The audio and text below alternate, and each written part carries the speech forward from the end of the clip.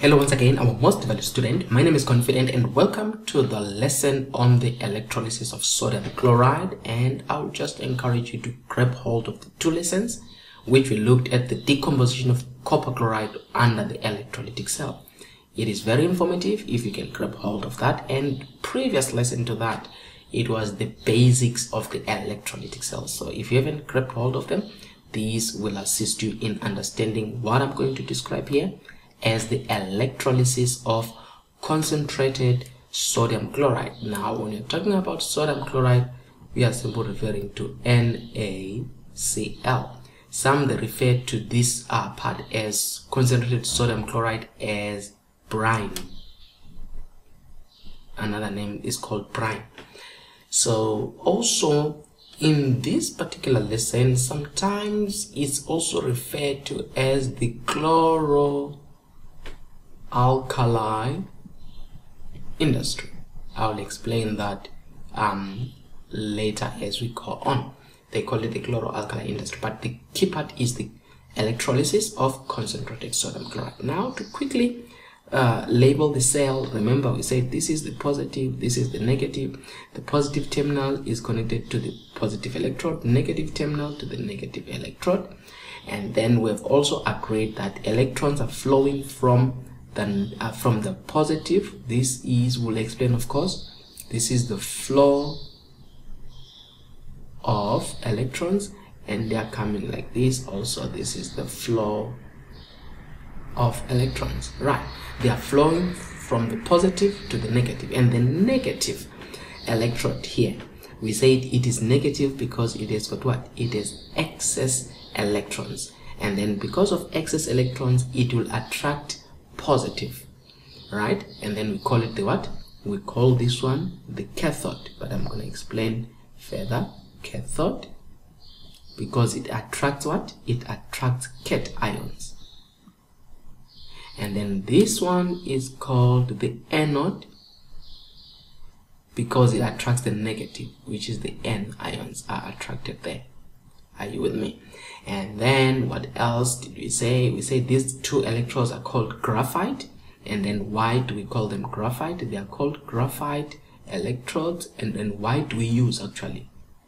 Why is graphite used? Number one, it is inert, meaning it is stable and it will not take part in the chemical reactions occurring in the cell. So the advantage of it is that it is inert and does not participate in the chemical reactions occurring in the cell. Okay, that was just extra. I don't want to bring it into this. But now let us look then at what is inside here. We are saying this solution, the electrolyte here, the electrolyte,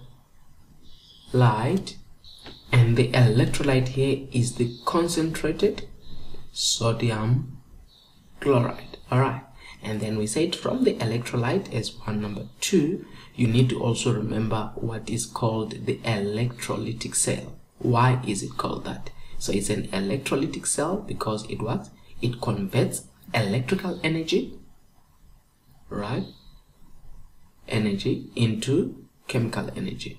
All right, so that is very important to know, chemical energy. And also we said number three, after the electrolyte, the electrolytic cell, we call this process electrolysis or electrolysis. What is electrolysis? It is a process that converts electrical energy into chemical energy. So it's still more like the same definitions, but still put it in a different way to say electrolysis is a process. The electrolytic cell is the actual cell that is converting, making these conversions. And electrolyte, it is a substance that conducts electricity.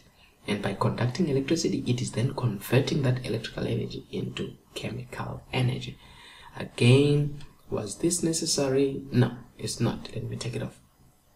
But it's important for you as you are doing your studies because they usually ask those questions. But now what is important here is our guy here, the sodium chloride. If I dissolve sodium chloride in water, remember we said it's aqueous solution. So if I say sodium chloride and then I dissolve it in water, H2O, what am I going to have? I'm going to have sodium plus, which is aqueous, right, plus Cl minus, which is aqueous. So I'm going to have sodium ions and chloride ions. So guess what? This is what is going to be here. I will have sodium plus and I will have Cl minus. They will be full in the cell. It's not like it's only one. It's Cl, sodium, Cl, you see, sodium, it's all over the place. Cl, Cl, Cl, sodium, sodium. So they are full, really. So I'm just doing one so that you can understand why I'm doing what I'm doing. So I'm just going to be left with a representation of this. So I've got sodium ions and chloride ions. You must also remember the positive ions, what we call them. The positive ions here, we call them the what? Positive, you see? It's cat, there is the positive, cat ions. And the negative, what we call them? The N ions. The N ions. Alright, so that is that. Then we said the way this cell is operating, the positive ions, they are attracted to the what? They are attracted to the negative terminal, and the negative ions are attracted to the positive terminal. Just remember. So now the negative electrode, the negative goes to the positive goes to the negative. Now we said at the positive here, where at the negative, we said in the negative here there is excess electrons, right? And then in here reduction occurs. All right, and then we call it what? We call it rig. Remember, there is oil rig. Reduction is gain. So there is excess electrons, and then in here you expect reduction, which is gain of electrons. On the other side, we are saying there is lack of electrons, and then oxidation occurs, and then comes back to what? To oil. Oxidation is loss of electrons. And then what is happening? Electrons are, as you can see, the flow of electrons are being lost from the positive terminal and they are gained in the negative terminal. This is the external circuit. Inside the electrolytic cell, the ions are moving like that.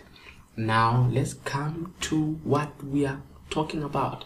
This electrolysis of sodium chloride, the reduction potentials. That is where everything is happening. The reduction potentials. Now on the reduction potentials, you see that we've got two ions. The first one is for sodium. So let's identify sodium reduction potential. So if I look at sodium, let's go to the reduction potential of sodium and identify it. So these are my reduction potentials. You see, standard reduction potentials. So I'm going to look for sodium, sodium, sodium, sodium, sodium, sodium. You see, it's not there, but it's at the bottom. You see, very bottom. But now I would like us to also look at this number. So when it's negative, it means it doesn't like gaining this electron. So if it's positive, go up, you see, it changes from negative to positive. If you look at the first one, which is, what do you call this? Fluorine. Fluorine loves gaining electrons. Hence, it is one of the most substances that is easily reduced. So when it's easily reduced, what do we call it? Look at this. They call it increasing oxidizing ability. So this is a strong oxidizing agent because it is easily reduced, meaning it easily gains electrons. In other words, it feeds on these electrons. It loves them. The affinity for electrons is the highest. If you put it with any other substance, it will fight for that electron and always win every time in gaining that particular electron because it is number one. So you can mix it with the next one, maybe cobalt. Whenever there is a fight for the electron, it will always win that electron. That's what it simply means. So fluorine loves the electrons, and as you go down, you see the positivity decreases, meaning the ability to gain the electrons is not as strong. But now look at sodium. It's at the near the bottom, and it means it doesn't love gaining the electron, but still we will write it as is, as a reduction potential. Though it doesn't like it, it is sodium plus electron to sodium metal. Let's do that. Sodium ion, okay, let me maintain that. So it was sodium ion plus electron. What does it give us as a half reaction? It gave us sodium. Now this will be solid, and this makes sense because if you did an experiment long time, sodium is a very reactive metal. If you put it in water, remember this thing is happening in water, it reacts explosively. It's an explosive reaction. Hence you will see why it doesn't like gaining the electron in this case and becoming sodium, because when it becomes a metal, it reacts explosively. So now there it is. We have got sodium plus electron. We kept sodium solid. And then the other one that you expect is the chloride ions. We've done them in the previous lesson. The chloride ions are up here. There they are. This is chlorine gas plus 2 electrons is 2 chloride minus, and you can see it loves, in this case, you see it loves gaining this electron is positive. So let's do that to say chlorine here, chlorine plus, which is a gas, plus 2 electrons, and then it became what? Cl2, 2Cl minus, sorry. Are you with me? So now these are the half reaction potentials and everything is happening here. But now what I want to show you is, look at this, the chlorine, in as much as it loves gaining the electron compared to sodium, that is not going to happen because we don't have the chlorine gas inside this. We didn't start with the chlorine gas. What did we start with? We started with chloride ions. So we've got Cl2 ions. So you see it has to start from this end. See, because that's where we are starting. And then also this one has to start from this end because we've got sodium ions. Now this brings us to the case to say, if sodium ions are going to be attracted here, will we see sodium forming around this? The answer is no. Then it brings us further to the what? To what then happens? We go to the reduction potential, don't forget that, and you identify that this is happening in what? In water. So you go and look at one that involves water. There is one like this one. It's water, but the problem there is oxygen. So leave it out. And please don't make errors, because there is one like, I've seen students that like this one. This is not water, this is hydrogen peroxide, please. And then you go and look for the one that is water.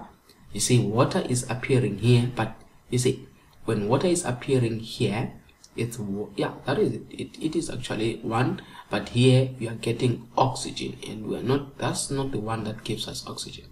Are you with me? So that's the problem there. Okay, you can have most of water and water, but the one that you are going to look for whenever you're talking about the reduction potential of sodium chloride is this one. Alright, whereby you have got water plus 2 electrons, which is hydrogen plus 2 OH minus. Let me write that one. To say we have got, I must check it back, plus 2 electrons, and then it was hydrogen, which is gas, plus 2 OH minus, but I need to verify this. So it's 2H2O, yes, plus 2 electrons is hydrogen gas plus 2H2 minus. So this is an equation or a reaction that is occurring, but look at the two when we compare them to each other. Between that and that, you can see that it is above sodium. Now remember, we dissolved the sodium in this water, so it is above sodium, and it has been noted that instead of this reaction occurring, the reaction that will be favored, you see, is that one, because look at the affinity of an electron. Though it is negative, it will prefer to gain that electron. Or sodium will say, water, I prefer that you gain the electron instead of me, because my nature is I cannot gain that electron. It's difficult for me. I'm more negative than you are. To gain an electron for me is very, very hard. You see, that's why it's negative. But it is much better for you. So what is going to happen is water then will preferentially gain the electron. Because why? It has a less negative compared to sodium. Meaning, if you can answer in terms of the increasing reducing ability or increasing oxidizing ability, you can actually say water preferred to be reduced more than what? Than sodium, because of the electrode potentials. We call these the E theta values, these electrode potentials. They tell us which one can be easily reduced and easily oxidized. So water can be easily reduced in preference to sodium. Hence, the reaction that is going to happen, as we say, it is that one. So since that is the reaction that is going to happen, we can then ignore this one for now and focus on these two reactions. And if it is these two reactions, we did say, let's start with the first one. We said here sodium was supposed to be the one going, but sodium is not. Instead, there is water that is going to be happening. So here you come back to say there is H2O. This H2O is the one that will go there and gain the 2 electrons. Remember, this is dissolved in water. So if it's like that, you write now the reaction as, if I'm writing it fully, it's 2H2O plus 2 electron. Then you have one arrow now to say I'll form hydrogen gas plus 2OH minus. Alright, then the one for chloride, you see they've got chloride ions. They are the ones which are going to the what? To the anode to donate that negative. They're going to lose electrons, so they're donating here. So this reaction, as we did previously, is going this direction. Are you seeing that? Meaning you are starting with 2 chloride ions in the solution, then it's going to lose electrons to become chlorine gas. See that? And then plus 2 electrons. Now this is then what is actually happening, and you come to the overall reaction here to say overall reaction. When you do with the overall reaction, you are going to now look at it. The electrons are on the opposite sides, which is what we want. They're going to cancel. So you're going to have now water here, see that, plus 2Cl minus. It is going to give us hydrogen. Are you seeing that? Plus, let me write it like that, plus chlorine, and then plus 2OH minus. I wanted to have my gases together, but whatever, you can say this plus chlorine. So I wanted these gases together. So what are you going to see? What are you going to observe? Then you're going to observe this gas here. This is a gas, it's hydrogen gas. This is a gas, it's chlorine gas. That's what we're going to observe. So when you come back to this part, you're going to see that here you have bubbles of gas. Are you with me?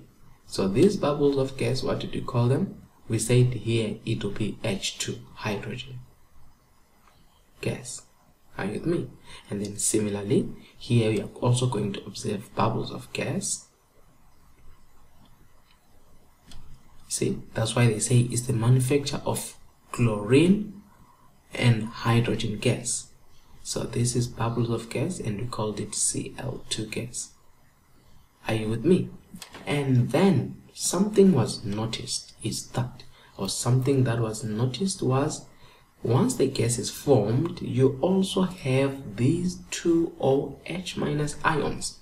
Then there is a side reaction that takes place. Remember, we ignored the sodium ions. We said we're going to ignore this one. So these sodium ions are going to be left roaming around there. So it will be the sodium ions plus this 2OH minus. So I need to balance and put a 2 there. Then you will get 2 sodium hydroxide. Then this sodium hydroxide, what is it? We call it what? Sodium hydroxide. This is caustic. Sometimes they call it caustic soda. This is the base. It's a base. It's a strong base. This is the one that they use now in many chemical processes. One of them is the manufacture of what? Manufacture of soap. The soap industry. They use this one a lot. The manufacture of soap. It is used in many chemical reactions, you know, in acid-base reactions, acid-base titrations. You know, when you're talking about this, you use it in lots of things. Sodium hydroxide. Are you with me? Hence, they call it the chloro-alkali industry. Alkaline is that part where they say, remember we said it's the chloro, meaning the manufacture of chlorine. Alkaline is the alkaline part of that. So what are you going to observe? You're going to observe bubbles on both electrodes. One of them will be chlorine, the other one will be hydrogen, and in here it is more like, you know, like soap. When you try to touch that liquid, it will become more, your hands will be slippery. Not really slimy, but your hands will start feeling slippery. It was sodium chloride at first, but after some time you feel your hands being slippery. It's like you're holding soap. You know, it is caustic, you know, in nature. Caustic meaning it can strip all the fat from your skin because it cleans, you know. So that is what we mean by the what? Electrolysis of brine, concentrated sodium chloride. And then they will always ask you such questions and then bring in different situations. But this is what I will want you to go through every time we are solving it. Alright. Now guys, we have come to the end of our lesson. I know in the previous part we also said we'll also look at that's the next lesson whereby you look at the is it the electrolysis of, actually it's the purification of copper. That's another one. Look at this. Purification of copper. Okay, of copper. It uses that. And what else? I think it is the that is copper and Pb chloride, the electrolysis of lead chloride, I think, or electroplating. Oh, I wanted to say actually it's electroplating because that's what it uses. So in the next lessons, just look out for these two lessons, actually, not this one. Purification of copper and electroplating. These are going to also follow shortly. We have come to the end of our lesson. Thank you.